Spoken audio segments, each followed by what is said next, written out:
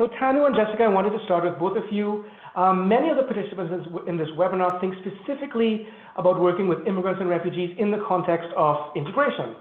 How can the intersection between environmentalism or economic equity show us that bigger global picture of immigration, and what are the benefits of that bigger global picture for the public consciousness? Thanu, do you want to start? Yeah, sure, and thanks so much for having me. Yeah, I mean, I think it's so important to be thinking about the intersections, particularly of the climate crisis and migration right now.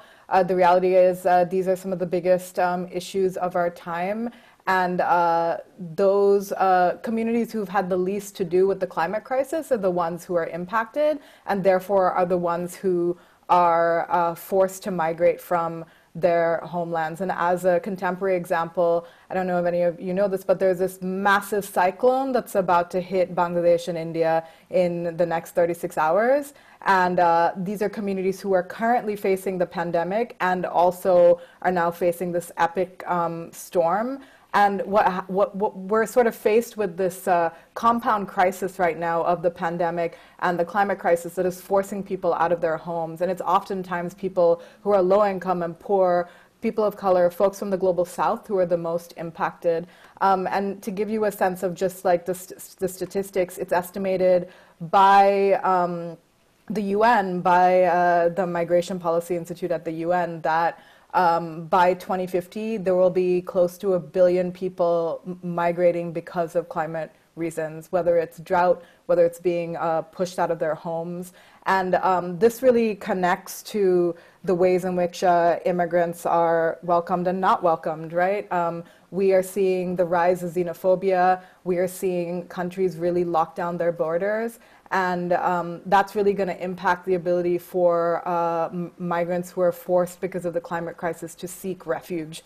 And so because I worked in the immigrant rights movement and now work in the climate movement, I'm pretty invested in making sure that we're making these connections, because the reality is that those most impacted by the climate crisis are people from the global south, are people seeking refuge. If you, for example, even look at the refugee crisis on the southern border of the US, a lot of those migrants and refugees from parts of Central America, what you won't hear in the media is that it's oftentimes a compound crisis. It's not just like corruption in Nicaragua or Central America, it's also the complex set of factors, including the climate crisis. That whole area of Central America is a drought corridor and has been severely impacted by climate. And so a lot of those migrants are also leaving because they're not able to grow their crops anymore.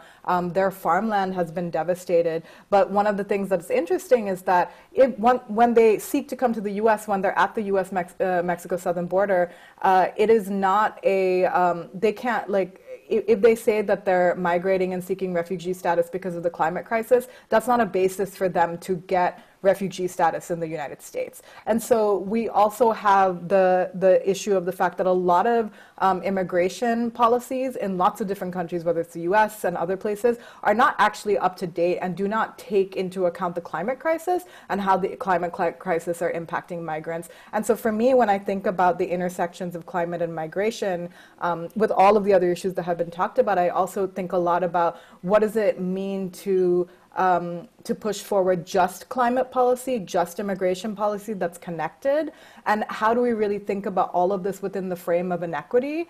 And given the current situation that we're in, what does a just recovery look like that allows for communities to stay in their homes if they want to? Because a lot of folks actually don't really want to move, they're forced. And also, how do we make sure that people have the right to migrate no matter what? Exactly. And Jessica, that more complex picture, what is the benefit of that for the public? Sure, thank you. Well, Thanu spoke about the sort of global lens, and I want to also bring it into a domestic lens of immigrant integration from a place-based perspective, and thinking about how immigrants, individuals, families, and entire communities become part of not just the fabric of our communities and society, but part of the economy. And so from an economic wealth building perspective and wealth inequity perspective, I want to just invite people to think about the way we think about poverty right now, especially in the context of this global pandemic, the reasons why we have poverty in this country here in the United States and potentially globally, right? And the underlying root causes, going back to some of the things that Kirsten Dursey spoke about from a public health perspective, those upstream causes of poverty and inequality today are the same structures that actually structure opportunity for newcomers when they arrive and for longstanding community members in our cities, in our towns across the country. So the immigrant integration lens I've always found incredibly beneficial from a communal perspective, moving from an individualistic perspective, looking at communities. Immigrant integration is about people, newcomers and longstanding community members, adapting and changing and creating new ways of structuring the economy, our health systems, our other systems, so that all people can thrive. Now, the thing I'll say about the benefits for these shifts to all Americans, if we really believe that you can sort of escape poverty and get ahead by working hard and saving in a bank account, which is the narrative, and that's kind of how anti-poverty policy is designed in the United States, then it's harmful for all of us. We internalize that belief. Those of us who have resources think we have them because we worked hard. Those of us who don't have resources think we need to work harder. There's also a racialized component to this where, the racial wealth gap in this country is so vast that we're looking at, just for example, in Boston, $8 of median wealth for African-American Bostonians versus over 250,000 in median household wealth for white Bostonians. So we're talking about vast, vast inequities that are exposed also by COVID and perpetuated by poverty. I recently read that in 23 days after COVID started, the wealth for billionaires in this country rose by $282 billion. So that is the level of inequality we're talking about. Meanwhile, we have 26 million people filing for unemployment. And so, I think speaking to the choir in terms of these structural underlying policies and, the way our economy is set up, what is really vital right now in this moment of recovery and resistance and moving forward is to understand what are the actual causes of poverty and inequality and how can we shift those instead of putting increasing blame on individuals. We need to look at it from a communal perspective, turn strangers into neighbors, and kind of work together to reshift how we want our communities to allocate resources. So David, how did you do that shift in your community? Tell attendees how best should faith organizations deal with this? I go back to the stranger to neighbor model. We found that for most people who I think somebody named earlier as being just kind of neutral on this issue and not really willing to speak out on it a whole lot to really build the kind of structural justice that a lot of the panelists are speaking to, it starts with education and again, some non-biased, reliable facts. But again, we found that that has to be followed up with personal relationships to their newest neighbors who may be facing injustice. And we found that once the issue becomes personal, people will take action. People don't generally take action until things become personal and they have a personal relationship to it. That's why it has to be both the education and the relationship. And we also would say for those that are not there yet, not as evolved as we want to be in their thinking, at FaithAction, we're not big believers in the name and shame game. We found that when that happens, those people, you can kiss them goodbye forever being an ally. It takes a while for them to evolve. And that's the big existential crisis here, because unnecessary suffering is happening at a hair's pace. And how long it takes neutral people to evolve happens at a snail's pace. And I think within the immigrant rights movement as a whole, both the integration folks and the rights folks have to realize that they're part of the same puzzle. But instead, I oftentimes find them naming and shaming one another, but rather I think immigrant rights folks need to be, and activists need to be pushing and creating a vision for what the future could be, but also understand that there has to be some evolution for other members of our society to get there. And we found with education and personal relationship, beautiful things are happening in that. And that's not just a vision. We've seen that happen in Greensboro. We've been around for 20 years, and this ID card program is one beautiful example. And it's not just happening in a place like Greensboro. It's happening in Morganton, in a lot of small towns that you wouldn't expect are liberal bastions of immigrant rights. But it's because strangers have become neighbors, not because they've been pushed with one political view or another. So I hope that's helpful. Right. How does that education and relationship building work? Amitesh and Thanu, maybe you can give some examples of an organization or a person or a thing that you had to build relationships with to align goals. You mean like between movements? Correct.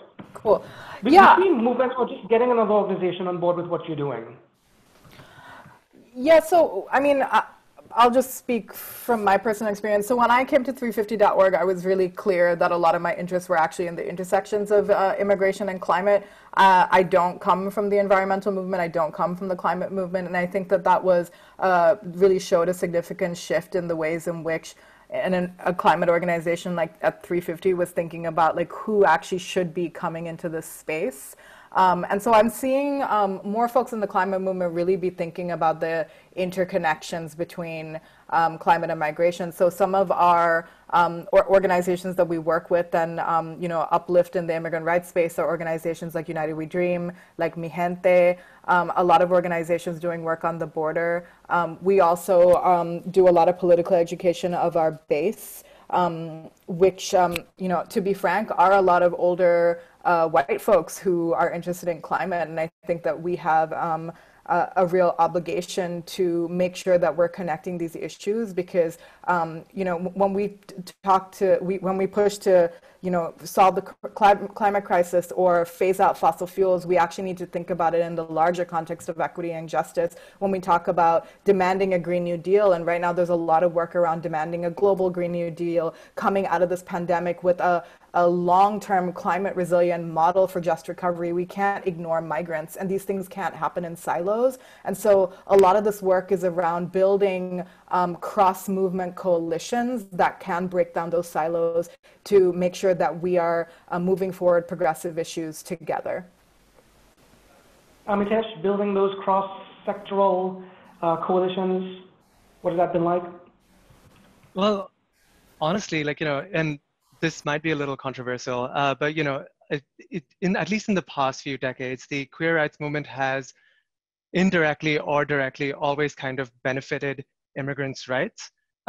Take it from marriage equality to removing homosexuality being listed as a mental affliction, a constitutional psychopathic inferiority. It's like getting all of that removed from the laws has been due to a huge push of the queer rights movement. And that is at least indirectly, but also very directly kind of impacted the rights of queer immigrants. But I completely agree with everything that all the other panelists are saying, that it is so important to kind of build these relationships, build kind of this, I believe the term used was cross-functional, I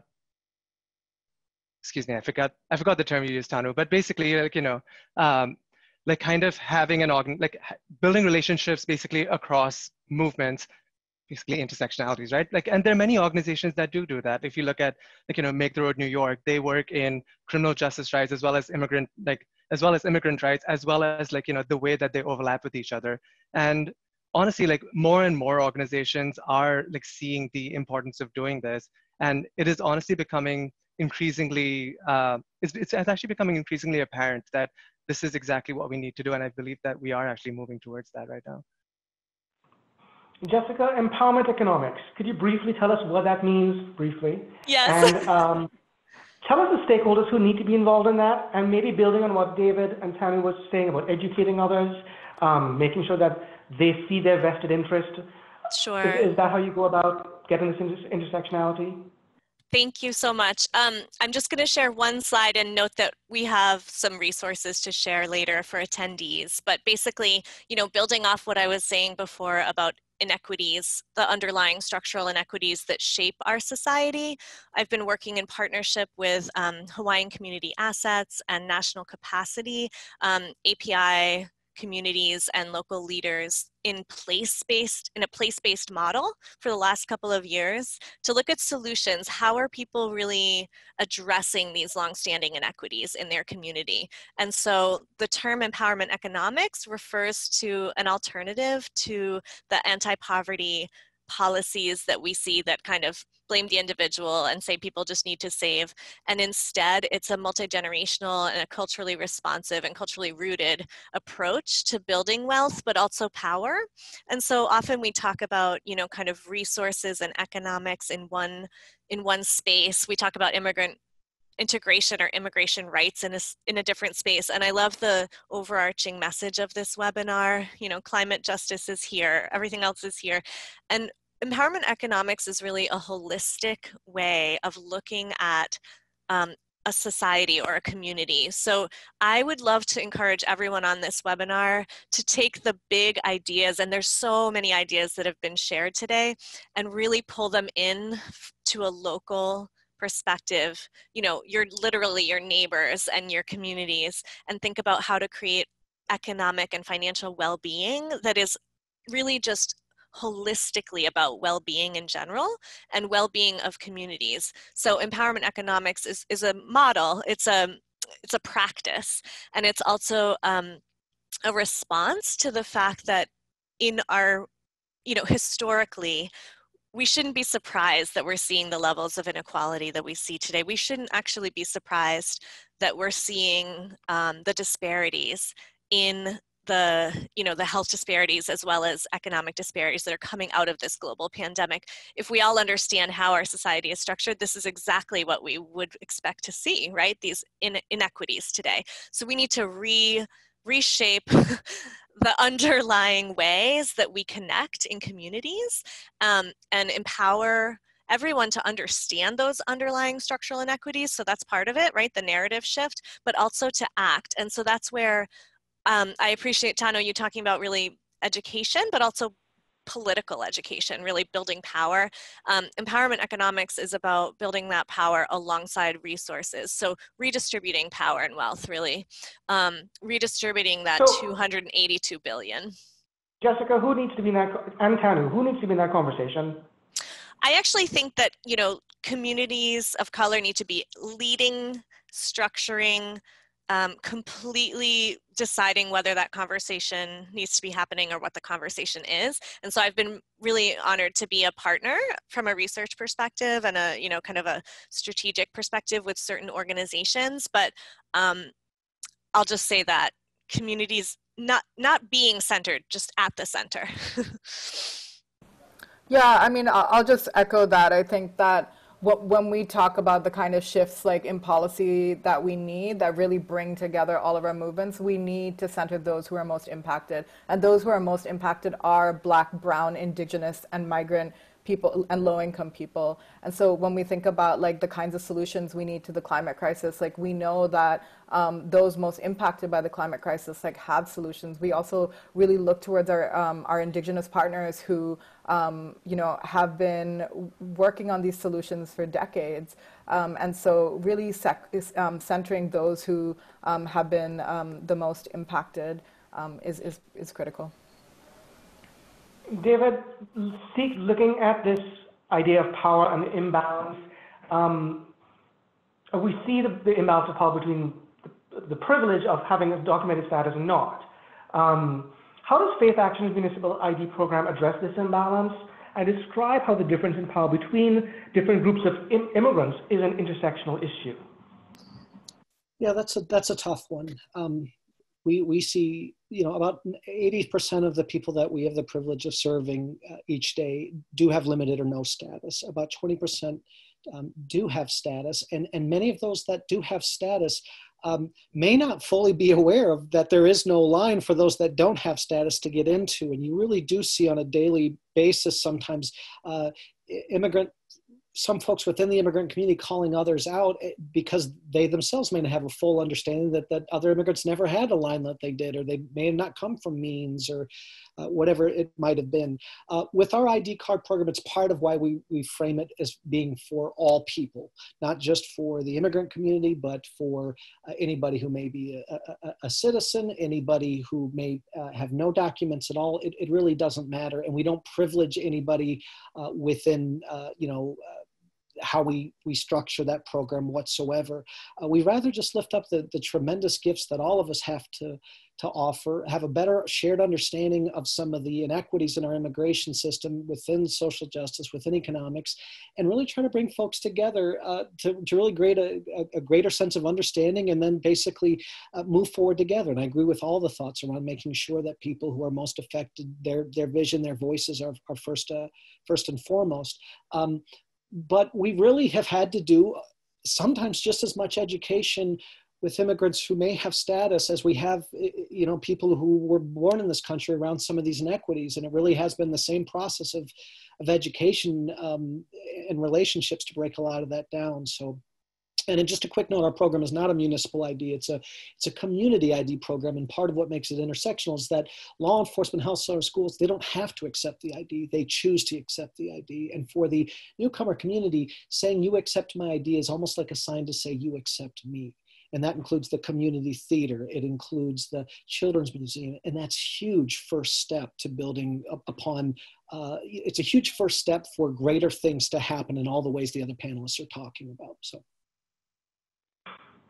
Thanu, I was wondering, Irish famine, earthquakes in Haiti, hurricanes in Central America, the connection between environmentalism and migration policy seems so obvious, yet I guess in public perception, but maybe also in certain immigrants' rights movements, certain areas, they don't see this. What have you done to sort of rectify this, and what does that look like? Yeah, I mean, more and more, a lot of these climate impacts are, I'd call them unnatural disasters. They're actually because of what big oil has done for decades, which is to deceive the public around climate change.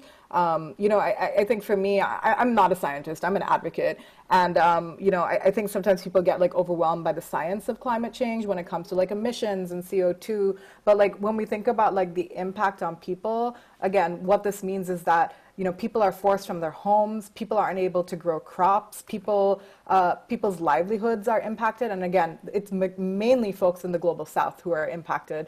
But even when we think about the United States, there's a great article in The Guardian that I'll put in the chat later. But, the long-term impacts of the climate crisis are that people are going to have to migrate from coastal cities like New York, like Miami, more inland. And, we already saw that with Hurricane Katrina, and we saw the devastating, inequitable impacts on Black communities in New Orleans when Houston was hit by a hurricane a couple of years ago. Undocumented communities in Houston, 500,000 undocumented people got no access to FEMA. And so even when there's a climate impact, we see the ways in which immigrant communities are impacted inequitably. When the wildfires happened in California, undocumented communities in California were not given the same kinds of support that U.S. citizens and, others were given. And again, we're seeing that in the pandemic, right, with the stimulus. The stimulus money isn't going to immigrants without immigration status. And so there are all of these connections. And I think that it's really important when to really actually kind of stop using the term natural disaster. These are not natural, and to really make sure that we're thinking about the broader connection. So, I mean, in the immigration work that I've done, a lot of the ways in which I used to do work around immigrants impacted by some sort of crisis, whether it was an earthquake or a hurricane, was through temporary protected status, right? So TPS is the only kind of mechanism in the U.S. that can help people to stay at least on a temporary basis, away from harm that's happening in their own communities. But already we're seeing the Trump administration trying to strip TPS. They're trying to strip TPS of Haitians, of Central Americans, of people from West Africa. And so again, we don't have a longer term policy framework to really think about the impacts of the climate crisis. And, you know, like, I brought up the this hurricane or cyclone that's going to impact Bangladesh in the next couple of days. Bangladesh is a very low-lying region that's already being impacted by rising sea levels. And so again, here we see the impact of the climate crisis and what that's going to do in terms of potential migration in the South Asian region. And you know, this summer, like we're facing again a compound crisis of the pandemic, and we know that hurricane season is about to start. What does that mean for our communities across the U.S.? And so I really encourage all of us to really think about all of these issues in connection to each other. Like even to bring in the LGBTQ connection here. You know, there's a lot of you know, trans migrants, for example, at the border who are not being let into the U.S., who are like put in particular conditions in detention centers. I just say that these are all connected and we need to be talking about them together. Thank you for that great perspective. We have some great questions from attendees, and one of them is from Brian. We tried to address several different social justice issues. We weren't able to address all of them, but he wants to know, how do we infuse accessibility and ability as yet another intersectional aspect of immigration among all of the systems of oppression impacting individuals? Does anyone have any thoughts on that? Infusing accessibility and ability as yet another intersectional aspect of immigration. I mean, I have a thought that relates to the overall perspective that this webinar takes on, you know, I hear us all saying we need to work together, and it can be overwhelming to have this menu of, you know, kind of sectors or advocacy areas and think about how do we collaborate. But if we step back, it's artificial that they are separate in the first place, right? And so, and speaking directly about ability status and disabilities, if you think about, I think one of the original worst insults of colonization was to separate people from land and people from each other in different categories, and decolonizing this process of, you know, kind of advocacy and immigrant integration and resisting current structures of oppression, but also repairing them and creating new structures involves you know, kind of resisting those different categories and figuring out how to align our work under bigger umbrellas. I don't know, I don't exactly have the answer, but I do see from a place-based perspective how that can work at a community level. If people are really looking at how do we want our community to operate and care for each other, that's an inclusive way that can, you know, break down some of those barriers. David, we have a question for you. Els, which you may know, would love to hear about how intersectional organizing helped your organization address the anti-immigrant state policies and positions, including related to the ID card program he discussed. Yeah, so we were several years ahead of the current administration on banning sanctuary cities as a state. It kind of got overshadowed by the bathroom law in North Carolina. You may remember that from 5 or 6 years ago. And as a part of that banning sanctuary cities, they also took a real shot at our ID card program and saying we're no longer going to allow any judge, clerk, magistrate, government official, or law enforcement to be able to accept a community ID card. And essentially, law enforcement, the 24 agencies that were now accepting this card, stood up to what in this particular case was a majority Republican legislation and said, you kill this card and our ability to accept it, you will have killed 3 years worth of trust building with this community that has truly led to safer communities. And we have some of the facts and figures and testimonies for our police chiefs to back it up. And they listened there. You also had health officials, teachers, all standing up, speaking up against the broader anti-sanctuary law. And while unfortunately that passed, they at least amended the community ID bill for at least law enforcement to still be able to accept it. And then health centers, schools, businesses still could as well. And ironically, that's when the program actually flourished in dozens of other communities. Before that, it wasn't known as well. So it was really nice to see law enforcement stand up in that particular case, including a lot of immigrant officers who came from a tough background as it relates to the immigration experience. And again, I know this is a touchy issue right now around law enforcement and immigrants, but I think there have been a few stories where it's done well and it's done right that could be shared elsewhere. And that's one of them, because law enforcement doesn't usually speak out like that in those circumstances. So that was a win for us, even if the bill still passed. Yeah. Thank you for that, Reverend David. And before we wrap up, we have a question from Kirsten, who would want to hear we only have maybe a minute or so left, ideas for bringing more discussion and work and knowledge about economic and climate justice to public health as a public health issue of concern. Yeah, absolutely. Climate is a public health issue. I mean, we are living it right now. I think that one of the reasons why I like working in climate is that climate is an umbrella issue to me.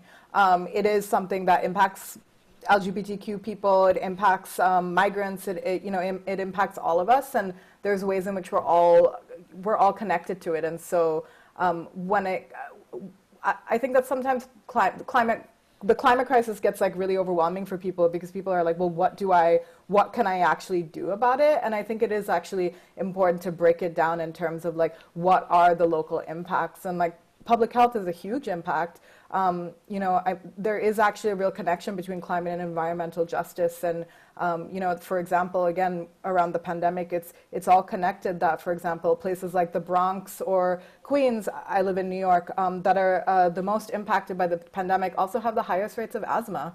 And so that's impacting who's getting sick from the pandemic. Because of pollution, toxic oil and gas, people's communities are being impacted. And so I think the public health angle on climate is a really important way to bring people in to work on the climate crisis. Jessica, you want to add to that quickly? Sure. Just briefly, I would say, we know that economic factors, wealth, income, et cetera, are a social and structural determinant of health. And I think from a more practical policy perspective, there are areas where, financial stress really has been linked to both mental and physical health outcomes. And so creating communities and ensuring that families, less individuals, but families and communities, collective way of thinking, have enough resources. It's a survival question at this point right now in our communities. And then it's less about mobility now, it's more about survival and kind of minimum basic needs. What is the floor that we are ensuring in our communities that we will not allow people to fall below? I think that's a public health question. It's an economic question, and it's a question for all of us. And where can we leverage some policy resources to create that floor? Make sure people have access to insurance, care, but also food, etc. Thank you very much for that. And I want to thank all of you for making yourself available for this discussion, this conversation. Thanu, Jessica, David, Amitesh. I'd like Amitesh to close us off with maybe his one tip that everyone can do to ensure that they're incorporating intersectional thinking into their day-to-day work. What would it be? Sure. Also, apologies, my internet got disconnected. I had to reconnect it manually. So the one tip I would say is always consider that a person may have multiple identities. This is in I work in direct client services, and it's really easy to silo that. Okay, I'm working on an immigration case right now. Let me just focus on the immigration and ignore everything else that's surrounding the client. It's really, really, really important to just see the client as a person and see how they experience the world in order to help them best.